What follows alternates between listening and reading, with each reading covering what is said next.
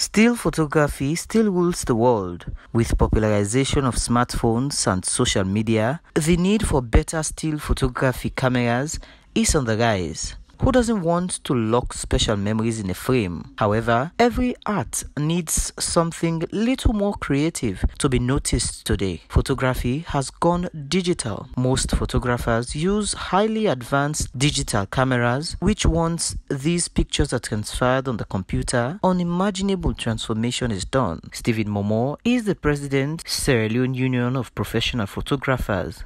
He speaks on how business has been for them as veteran photographers, especially with the emergence of modern photography studios in the country. You must know computer, and that is my focus for now.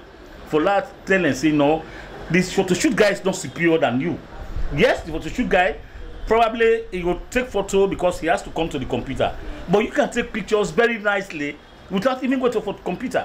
But then it's an advantage to you to know the computer. At least that is my focus for now. The union has a membership of over 30,000 persons, mostly with the style of an old format of photography. Francis Chuchuma Charlie is a member of the union with an experience of over 2 decades in photography. He calls on other veteran photographers to match up the digital trend in photography in order not to be left behind. Even with this digitalization photography, you change with them and they still give you money. But if you say you stay back, then even if you call God, they come. Even if you call them prophets, they're not going to help you. Until you change with time, then you go sail to a prospect land. Photography is an ever-changing art form that requires constant learning and adaptation. Whether you are a hobbyist or a professional, staying on top of photography trend can help you improve your skills, find new inspiration, and create images that are more engaging.